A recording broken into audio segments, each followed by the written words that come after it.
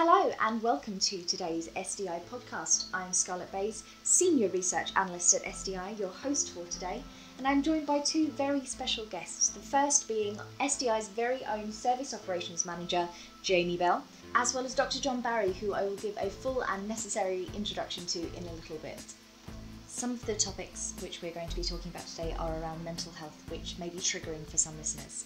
So if you're listening to this and you do find some subjects around mental health sensitive, I would suggest not listening to this podcast.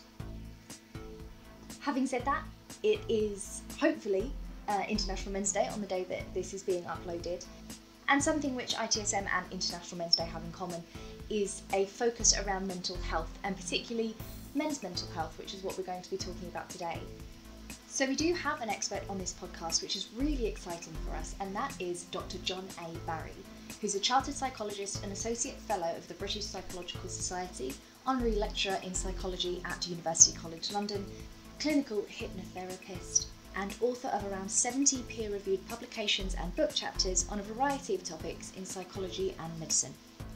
John is a professional researcher and has taken an interest in improving the teaching of research methods and statistics. He has practiced clinical hypnosis for several years and is a member of the British Association of Clinical and Academic Hypnosis. His PhD was awarded by City University London on the topic of the psychological aspects of polycystic ovary syndrome, which is also the topic of his forthcoming book. He is co-founder of both Male Psychology Network and the Male Psychology section of the British Psychological Society, lead organiser of the Male Psychology Conference, and co-editor of the Palgrave Handbook of Male Psychology and Mental Health. So thank you both for joining me today. I know you've got very busy schedules, but just quick question for you, John, first of all to start. What got you into psychology in the first place? Well, I wasn't really looking to get into psychology. I just kind of by chance did a short course in psychology, or where psychology was part of it, and I found it really fascinating. It was the stuff like Zimbardo's prison study, Milgram's obedience study, these sorts of things that grab a lot of people's attention, really grabbed my attention, and once I started wanting to learn more about psychology, I didn't stop. I haven't stopped since. So I'm somebody who's like endlessly sort of interested in various aspects of psychology, not various. But yeah, there's certain things in psychology I find very fascinating, and I want to continue doing that. My first answer was much better, by the way. Yes, we had some technical difficulties, unfortunately, but the second time around will be just as good. So one of your focuses is men's mental health, and I would say that in recent years that's become much more of a focus in general for the public. And do you know why this has come about? Yeah, I think that the reason it has come about because of people's personal experiences. So the general public, there's lots of people who will have had an experience of either losing somebody to suicide or knowing somebody who's contemplated suicide and been very disturbed and upset. And most often this is going to be men, because men commit suicide about 3 times the rate that women do. And so a lot of people will have had this problem of seeing men really suffering, and part of the characteristic of male suicide is that sometimes there's no obvious lead up to it. So like there's no cry for help, there's no kind of indicator that there's something wrong.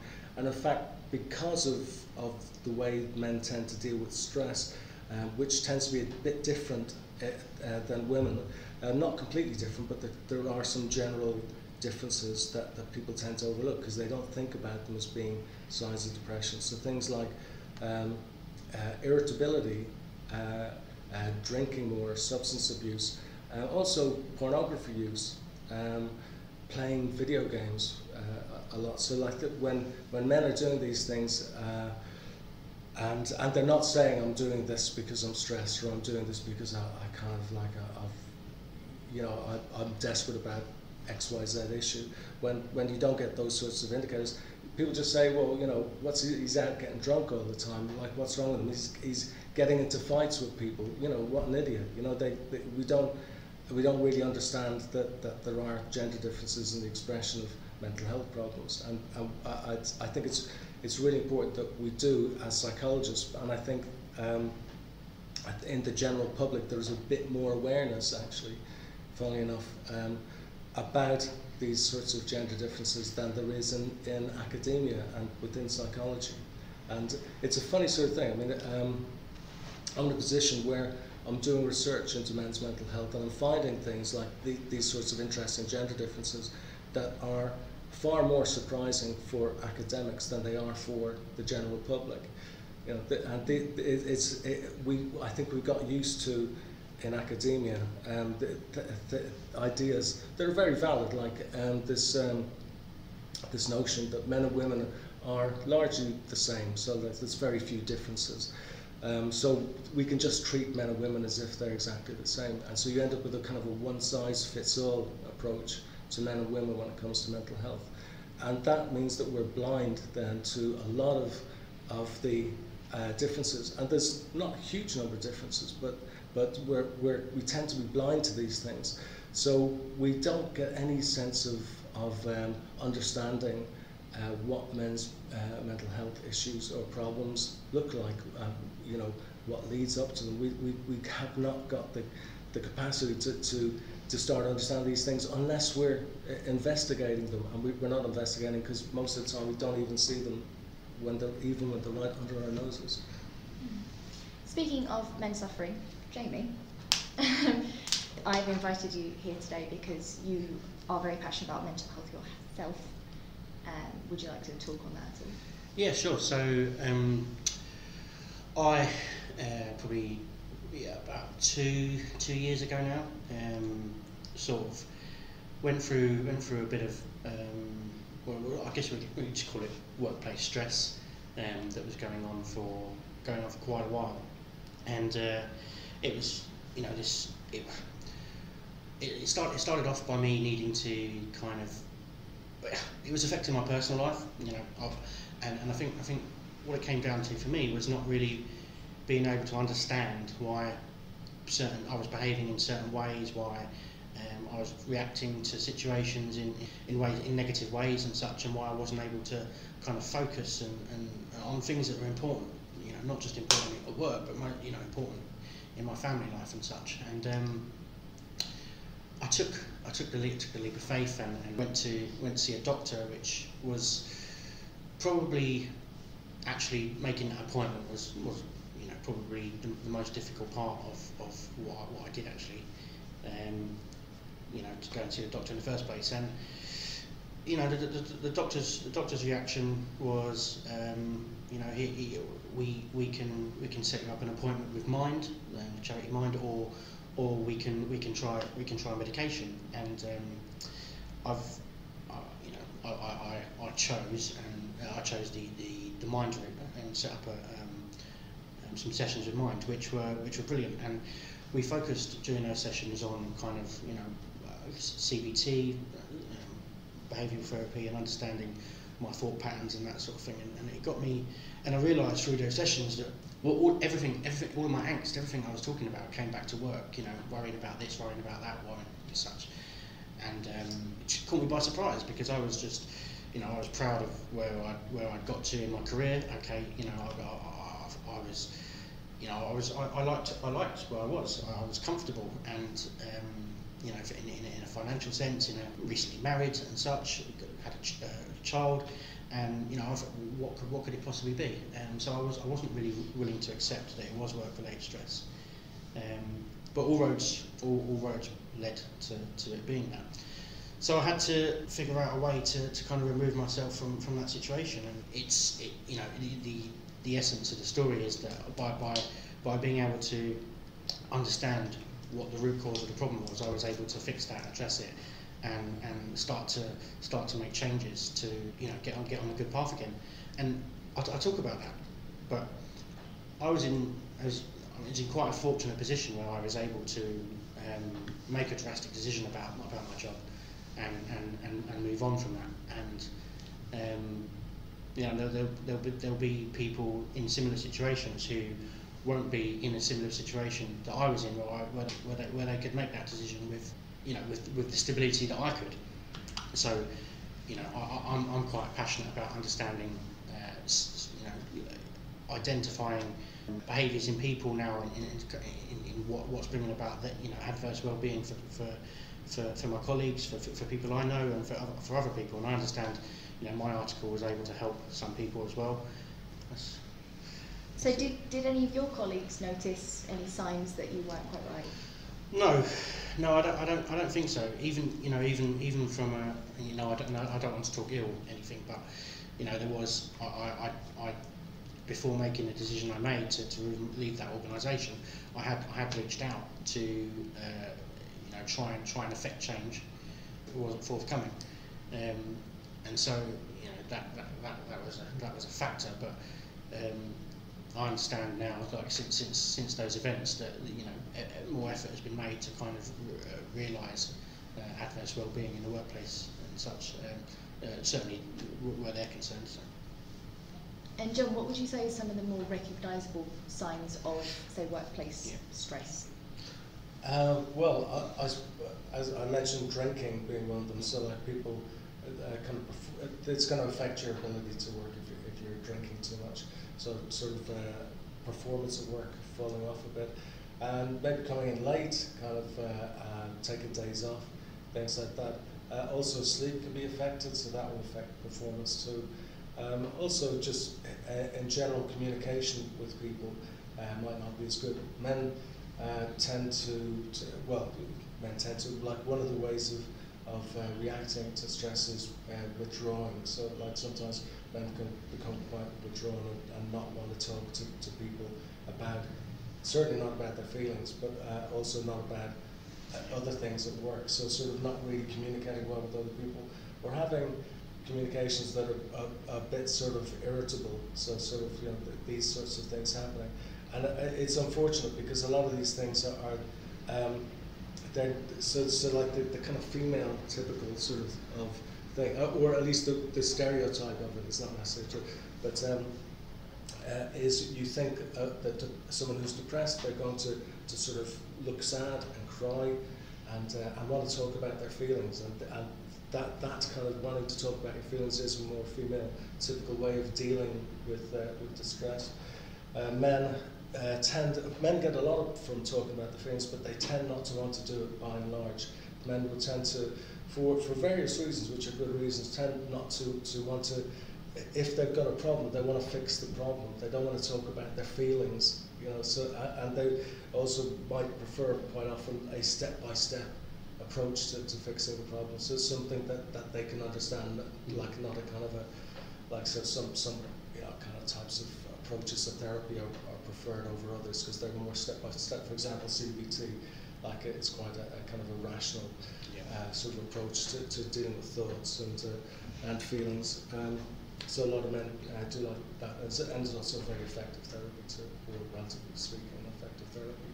But the unfortunate thing is that a lot of these, like kind of what some people call male depression, isn't often recognised as being depression, especially when it comes to like the kind of drinking or sort of then acting out kind of violence and that kind of thing. And so often men's depression just ends up being treated by the police and the judicial services rather than the health services, which is a great shame. And so it ends up like nobody ever recognises that this guy has got criminal convictions or has really poor relationships with people because of depression or some sort of unresolved trauma or other. I mean, it's, you know, they don't get seen as being mental health issues. They get seen as being the behaviours of somebody who's a bit of an idiot and a hard person to deal with, and you know, and that, I think it's understandable that people don't really quite see it. It's more difficult to empathise with somebody who's not asking for help and who might even be rejecting help if you offer it to them. But I think it's a challenge for everybody, and especially psychologists, to be able to sort of take a step back and say, okay, this person might be not very communicative and not and even be rejecting of my offers of help, but I've got to sort of just allow them to sort of communicate in whatever way that they are experiencing their feelings right now, because often men are encouraged, like, men, talk about your feelings. Actually, if a man's feeling really quite wound up and aggressive, you might, if he starts telling you all that, you might kind of say, oh, hang on a second, I don't want to hear about those feelings, I want to hear about your nice sad feelings that I can deal with then. I can't deal with aggression or talking about you don't like your girlfriend because she doesn't do X, Y, Z properly or whatever in your life. Don't want to hear that stuff, you know. So we have a complicated situation when it comes to men's mental health. Do you have any tips for, say, someone, their colleague is exhibiting these signs and they've tried to help and the situation you just explained has happened? What would the next steps be? Yeah, well, in the case of somebody who's rejecting help, it can be really difficult. So that can be a problem. But I think without, and a lot of men don't want to talk about how they're feeling. It often they get blamed for being stoical and kind of, you know, it's almost as if it's their own fault that they don't want to talk about the feelings. But I think again it's a bit of a gender difference. So like a kind of male kind of role for like kind of, you know, if you look at evolutionary psychology, the male typical thing is to be the sort of the protector, and like the protectors don't, you know, you're often in dangerous kind of emergency situations where you can't really stop and think about your feelings, because if you thought about your feelings you might think, well actually I better not be putting myself in this dangerous situation, I should be doing something different. So men's tendency to talk about their feelings is lesser, probably for these sorts of evolutionary reasons. So trying to get somebody to talk about their feelings is probably not the best thing to do. Some psychologists suggest that taking a more indirect approach can work a lot better. And in fact, indirect to the degree that you might kind of, like the usual kind of talking therapies that we tend to think of as the way to deal with mental health, might not be the first port of call for a lot of men. So sometimes like, you know, going for a walk and having a bit of a chat about maybe the weather or whatever, something, just something, but not necessarily what you think they might be worried or upset about, and not kind of probing too hard, letting him kind of, in his own time, kind of decide how much he's going to say and what he's going to say.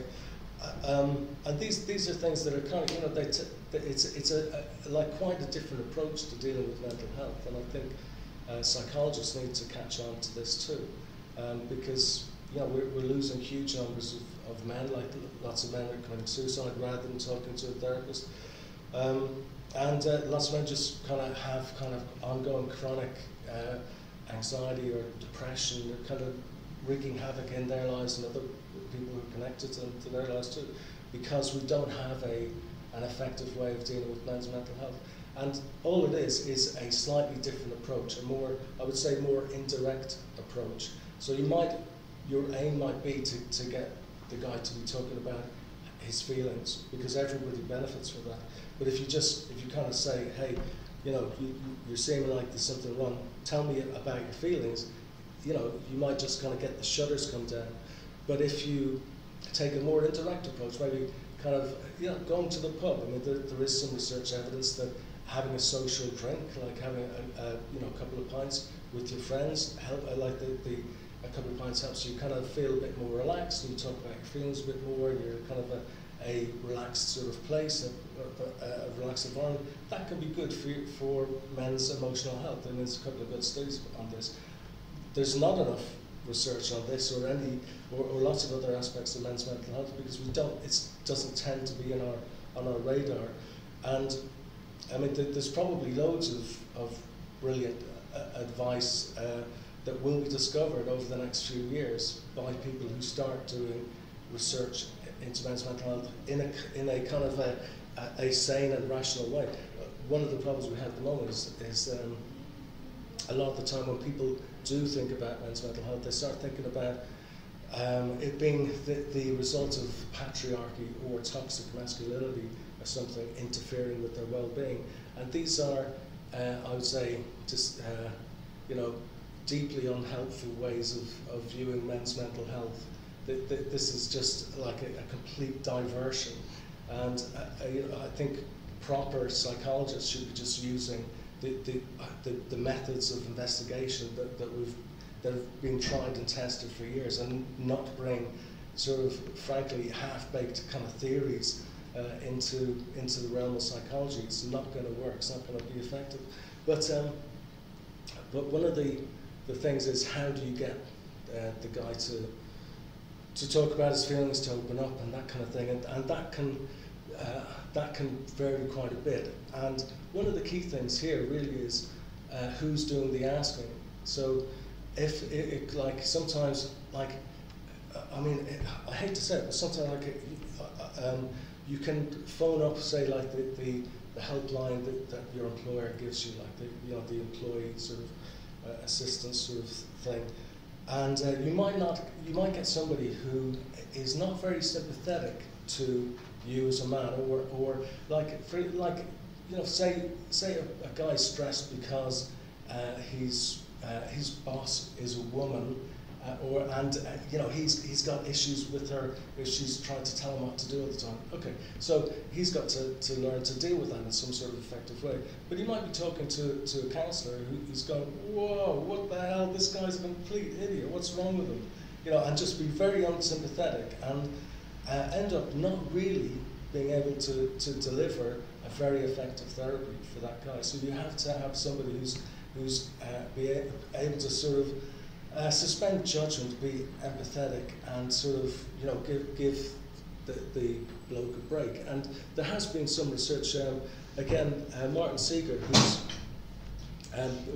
probably the main guy in men's mental health in the UK, did some research with Samaritans a few years ago, where he trained the helpline people to deal with male callers more effectively. What they found was that men would phone up and very quickly they'd ring off. Like the phone calls with men tend to be short and not really kind of go anywhere therapeutically. Or not therapeutically, they're supposedly not a therapy sort of thing. But what he did was he did this program called Man Talk, and he just got he didn't give people a load of kind of tips and tricks for helping men with their mental health. What he did was he got people to just think about men's mindsets and men's feelings. So, for example, he would get he would have like one of his workshops. They had a musician come in and start playing the blues, and then you'd have a discussion about the lyrics and kind of what they meant. And like a lot of these lyrics are about sadness and like kind of my baby left me, and like I woke up this morning I felt like shit and things like that.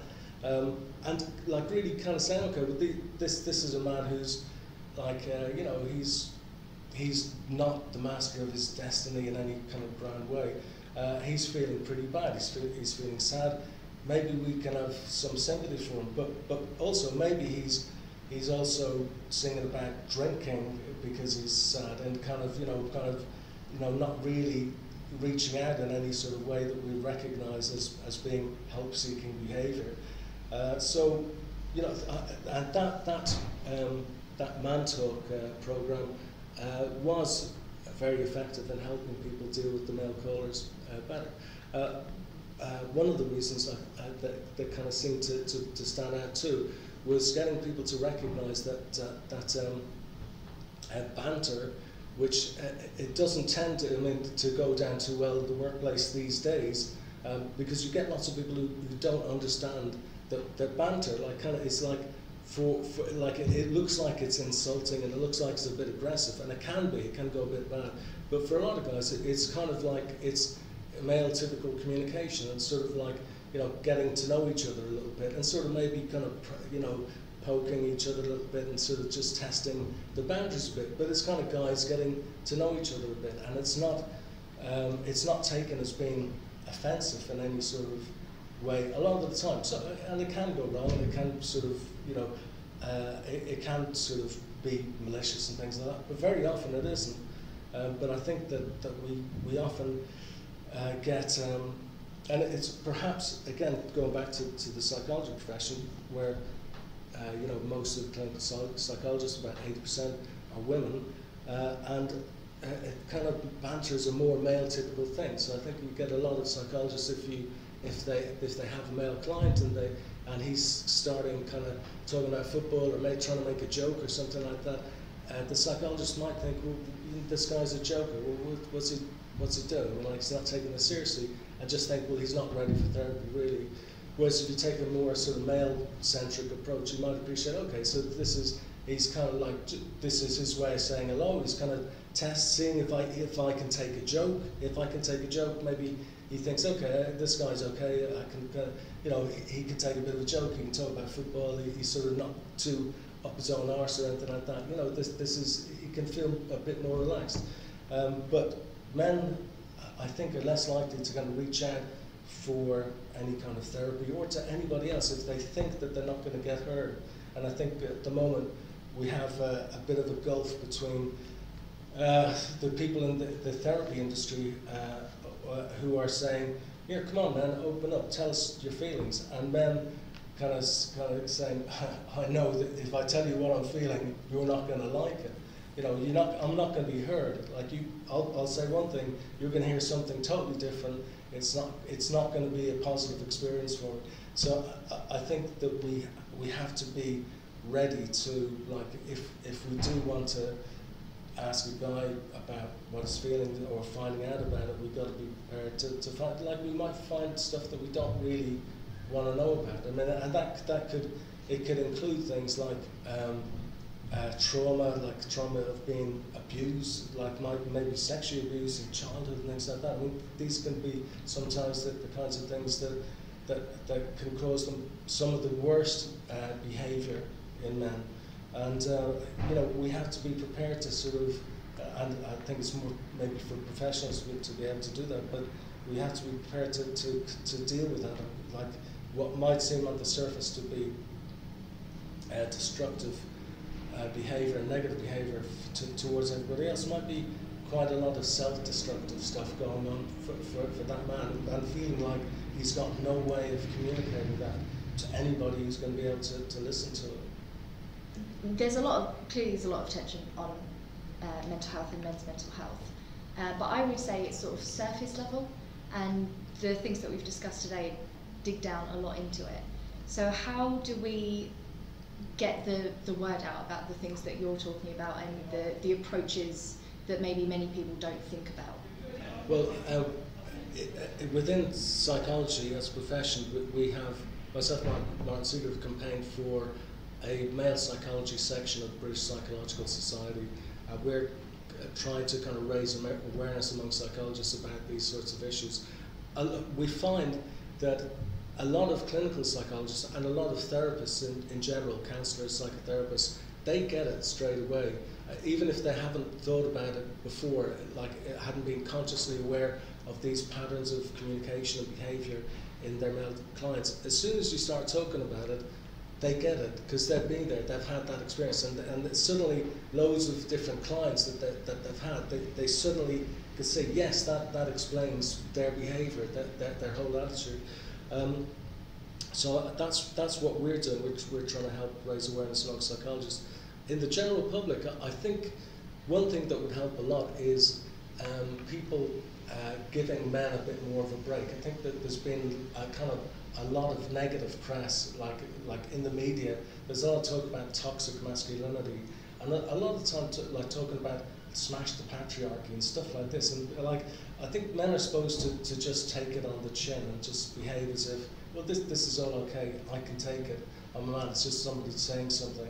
I think if we have an environment that in a lot of ways is very challenging of men and male behaviour. For example, the term toxic masculinity, some people say, well, this is just kind of describing a particular type of behaviour that you most often see in men, and it's a particularly bad sort of behaviour. When you use terminology like toxic masculinity, it's really, really difficult to have that category of just this particular type of behaviour, not kind of expand and sort of leak out and affect all men. Because you have these programs in school where school kids are taught about they have to be careful not to, like, you can do this and you can't do that. And so I suppose in some ways, I mean, this could help somebody who really doesn't get kind of social rules and kind of boundaries and things like that. I mean, some people, like, they don't get it, so they might benefit. But I think the majority of men, or the majority of schoolboys, hearing that kind of thing are just going to be going, hang on a second, like, am I a potential monster like that? I didn't think that I was, but maybe I am. And you'll get some people who will internalise that, feel bad about themselves, and maybe not develop relationships because they feel so bad about themselves. And so you get some people who react against that and just say, well, that's not me, you're an idiot. I'm never going to listen to anything from a teacher or a counsellor or a psychologist again. I think we have to really think again about all these messages that we think are for the common good, but are actually maybe quite toxic to men. I think a lot of this stuff, I think, is toxic to men. In society, everyone is expected, once they reach a certain age, that they have to go to work, they have to provide, they have to earn an income and that sort of thing.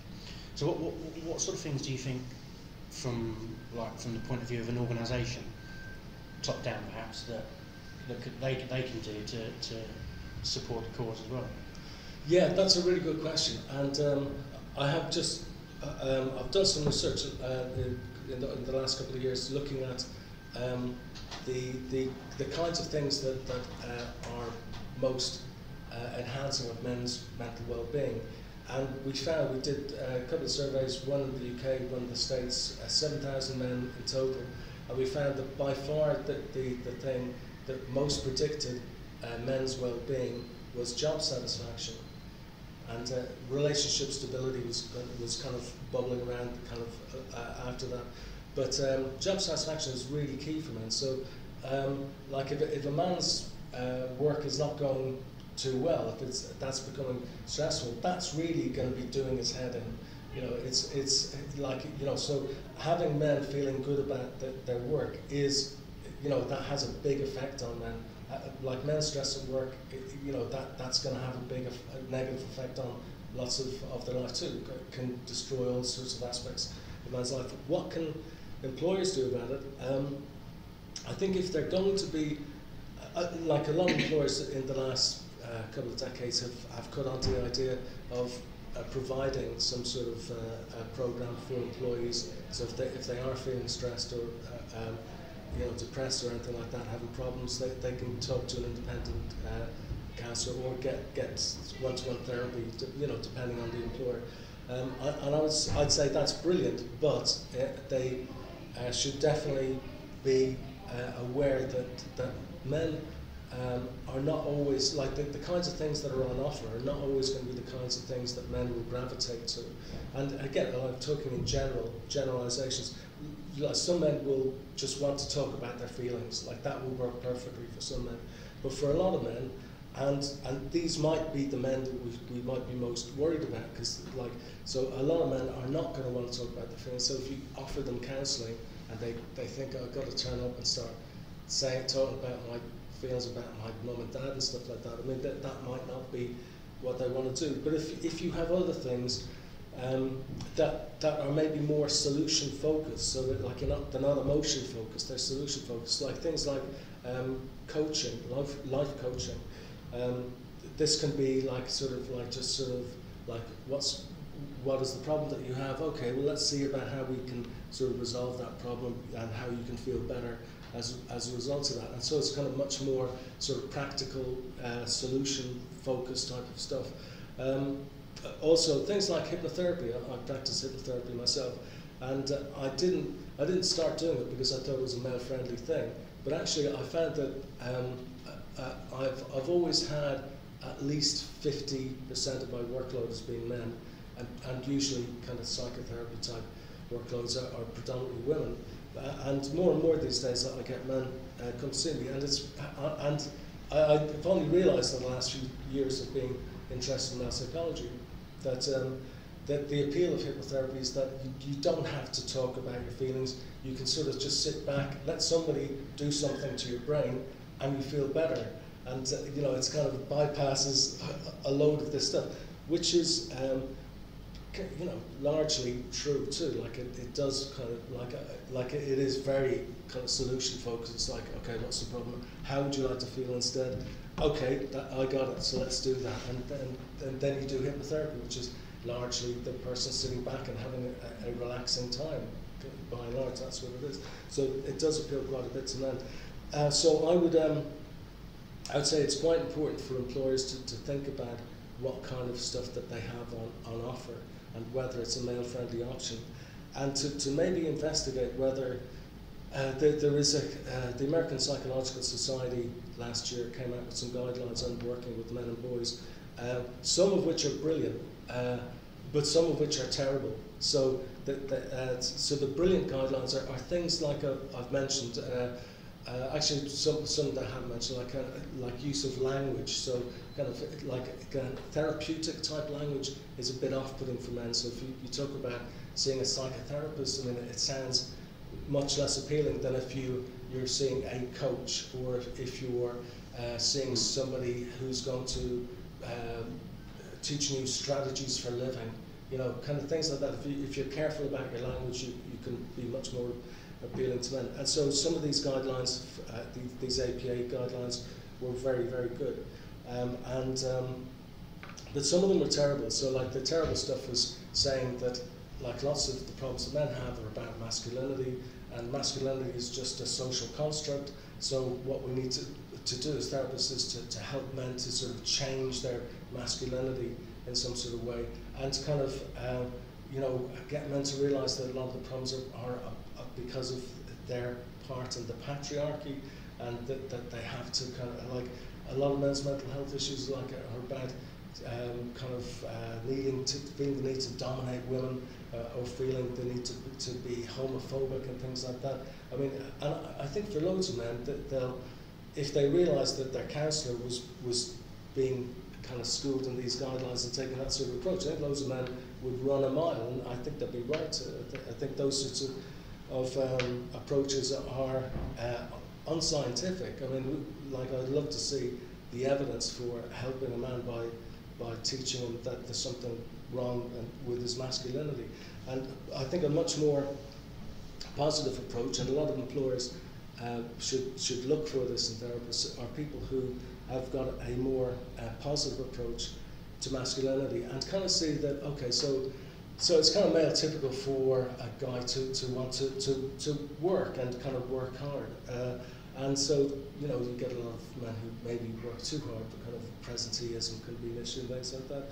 But trying to kind of recognise that this isn't somebody who's just trying to dominate the workplace or something like that. This is something that men tend to want to do, and we can, you know, you can theorise about why they're like that, and you know, there's some theories that are more plausible than others. But instead of criticising that, just saying, okay, well, that's kind of what men are like a bit.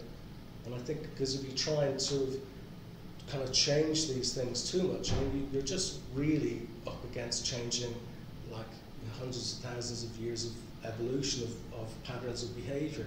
It's extremely difficult. And some of this stuff is also biologically based too, so, you know, you're trying to change biology with some sort of talking therapy or something like that. I think that this is like a good example of not just wasting time, but also, you know, doing a social experiment with vulnerable men. You know, it's not going to help anybody. So employers should be, I think, if they're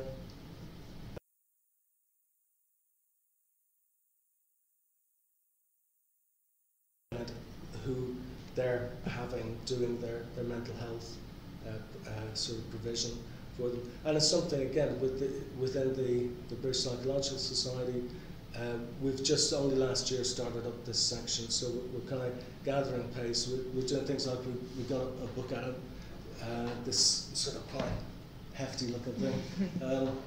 We got a book out which we're hoping is going to influence a lot of clinical psychologists. There's loads of information about how, like, you know, best practice, given like people who have like spent their careers working with men in different sort of fields, and we're hoping that lots of therapists and psychologists and other therapists will take notice of this. We're going to be doing more training with people, so hopefully we get not just a sort of one-size-fits-all approach to therapy, or even this new sort of negative view of men in therapy, but we have a more sort of positive approach. And this positive approach, I mean, it's not positive just because we want to be nice about men or something like that. I think it's based on the basic idea of positive psychology, that you're going to get more out of people by drawing upon their strengths rather than sort of, you know, focusing on what's wrong with them. And I think that's, we have a lot, you know, way too much in the last couple of decades of seeing men as being problematic, and I think that's not a way of making men mentally healthy. It's really interesting stuff. So let's say someone's listening to this podcast and they resonate with it, they recognise some of their behaviours are typical with what you were explaining earlier. What would be your advice that the first thing that they do is, the first steps to getting help is?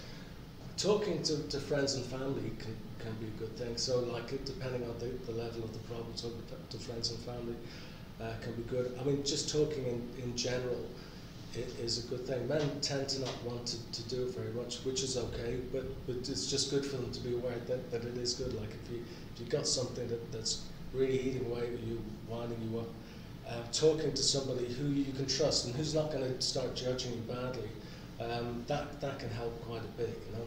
So doing those sorts of things. There's other things that you can do that are not really therapies as such. Like, as I mentioned, you know, you could talk down the pub to your friends about whatever the problem is. Going exercise. A lot of people like to kind of go to the gym or just go for a walk, like walk the dog is going to go off and have a walk in the woods or something like that. Can be quite therapeutic. Even things like kind of, you know, playing football, you know, things like that, you know, kind of team sports, kind of. Loads of these things that seem like kind of very everyday, ordinary activities can be quite good things to do. Unfortunately, things like going to a football game, I mean, these sorts of things have kind of become a bit unfashionable because it's a bit like, oh, it's just a blokey, stupid thing to do. Actually, sort of get together with a bunch of blokes and sort of shouting and kind of singing and things like that, and having a couple of pints. I mean, that can all be like, you know, like whatever stress you had before that, you might not be feeling any of it afterwards. So these things can be quite good too. And in terms of therapy, I'd say I mean, good general advice is, if you're looking for a therapist, is to try and sort of sound them out a bit. Like, see if you can, like, I'll give a free initial consultation of 20 minutes, so that, like, somebody can either talk to me on the phone or meet me in person, and they can decide whether they think that we just kind of get along, and you can usually get some sort of sense with somebody whether you're going to you feel like you get along with them. Okay, so I would say to men to do that, like, kind of, like, just don't kind of, you know, pick a number out of the phone book or something like that. Just have it, whoever it is that you're thinking about talking to, have a chat with them first, make sure you feel that they're okay. You could ask them about, like, do they take a kind of an APA Division 51 approach to treating men's mental health, and if so, find somebody else. You know, and yeah, I'd say in general, just make sure that it's somebody you feel comfortable with. I mean, talking to somebody who's an expert can really help a great deal. But a big part of that is that they're on your side, and you can feel that they're on your side. At SDI, our sort of slogan is surprise, delight and inspire. And something that I like to ask all of our guests is, what inspires you? A good night's sleep would inspire me at the moment. What inspires me? I suppose it might sound a bit boring, but if I see somebody who's done some research into an interesting topic and they've got some interesting finding, and especially if it's a surprising sort of thing, I really like that. I just think that's brilliant. That's probably a really boring answer. Yeah, I'm kind of boring. As a researcher myself, I completely get that. Yeah. Okay. You can answer the question too, James. Same question to me. So, again, probably a bit of a boring answer, but just people that surprise you, people that go out of their way to help others. You know, like I'll give you an example. There's a guy I know called Rob, who has just done a 200-mile cycle from, I think it's from London to Bruges or something like that, and you know, raised a lot of money for a children's hospital in Essex. And you know, to be fair, I actually wouldn't have expected that of him. If you're listening, Rob, no offence, but for him to have like have the gumption to actually get up and do it in the first place, I do find that kind of thing inspiration, you know, because it is going out of your way to help others is pulls on the right heartstring. So sort of following on from that, John, you said that someone that's done some research and it comes back surprising inspires you. What's the most surprising or interesting thing that you found in your research? Yeah, surprising stuff. One of the surprising things was when we started interviewing therapists to find out whether they thought that there were any differences in the needs of men and women in therapy. So we were kind of expecting that they would list some differences. The surprising thing was that they would identify differences between men and women in terms of needs in therapy or preferences for different approaches, but a lot of them, about 2/3 of them, would say things like, "I hate to generalise, but," or like, "I know that this sounds awful, but." So they would say that, identify, I think, legitimately differences in their experience of their male and female clients, but they were very reluctant to talk about it. And when it this was a sort of an interview-based study, so we were, myself and Sam Russ, who was with the Samaritans at the time, we were going through these things, and this kind of thing, this pattern of apologising for seeing the sex difference, just kind of came up over and over and over. It was really, we're just kind of like, here it is again. This is like, you know, this is crazy. We hadn't really expected that, and we decided this was an example of cognitive dissonance. I mean, these were people who had been taught in academia about this idea of the gender similarities hypothesis, that men and women are pretty much identical, so like there's no need to think about any sex differences at all. So if you get told that often enough, you end up sort of training yourself to sort of not think about sex differences. But if somebody does ask you about, well, have you noticed any differences, that might kind of generate a bit of internal angst about like kind of owning up to having seen these things, if that's the right way of putting it. But we thought it was like a sign of cognitive dissonance anyway, that like they were able to, when prompted, identify these sex differences, but they didn't feel comfortable with doing that. So that was one surprising thing. But yeah, there's been a couple of other times in research I've done. There have been, one of the other things, and this is about my polycystic ovary syndrome research. Polycystic ovary syndrome affects about 10% of women, and is one of the characteristics is elevated testosterone levels, not very high, but just a bit elevated above the norm. And when I first started out this research, I presumed that the elevated testosterone would cause these women to be more aggressive or more angry. But we didn't find that. I mean, it was really perplexing, this first study that I did.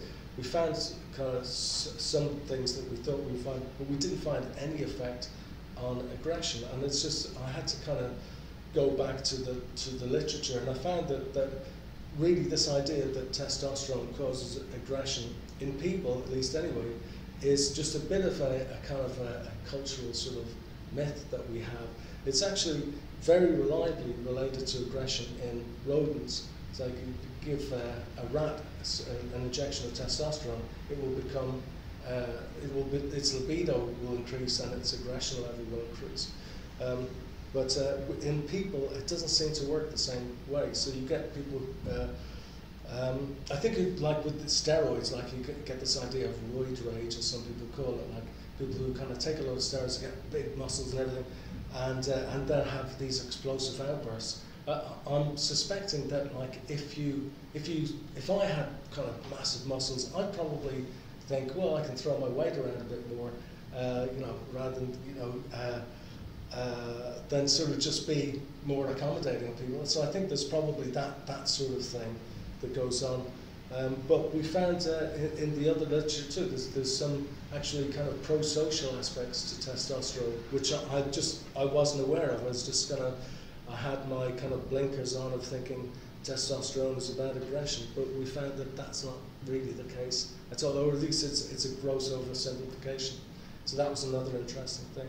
Again, it's in a way, one way, kind of wrecked my study because I didn't find what I thought I was going to find, but it made it like I learned something from it, and it also forced me to kind of to look at the PCOS thing from a different perspective too, and I think a more useful perspective.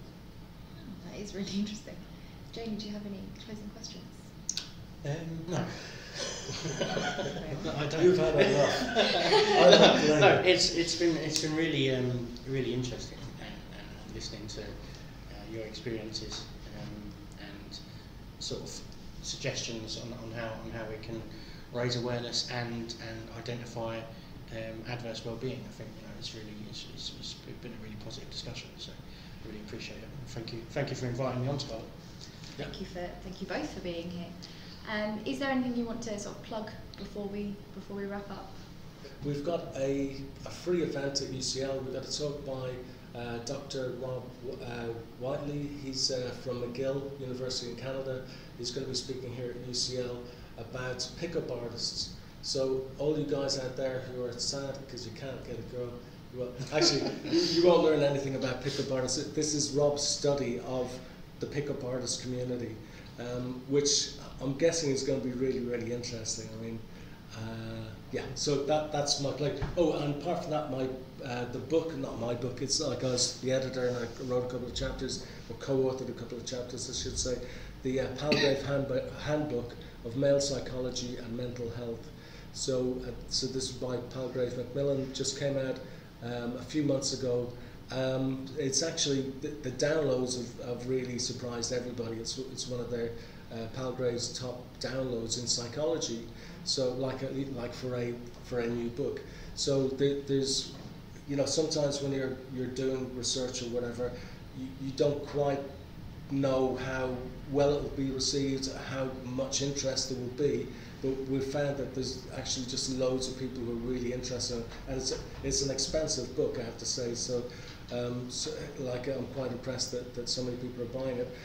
I would suggest that if anybody does want to get this book and doesn't have £140 or whatever it is, if you're attached to a university library, see if you can get it from them. If they don't stock it, just ask them to stock it, and most universities will just get it in stock, and then you can get it for free. Fantastic. Thank you so much for sharing really interesting news today, John, and thank you, Jamie, for being here as well.